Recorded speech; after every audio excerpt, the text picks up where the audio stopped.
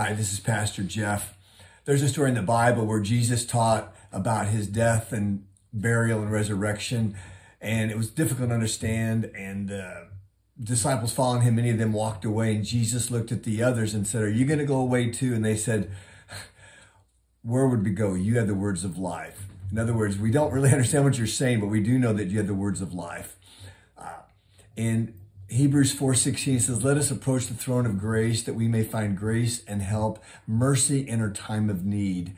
I remember an old sister back in Illinois once said, "I don't know very much, Brother Barclay, but ain't no one loved me like Jesus." Escaping slaves had a phrase, "follow the drinking gourd." This meant follow the Little Dipper to the Big Dipper to go north. They knew they could find help and grace there. You need help. You may not understand it all, but no one's going to love you like Jesus. Just go to his throne. God bless you today.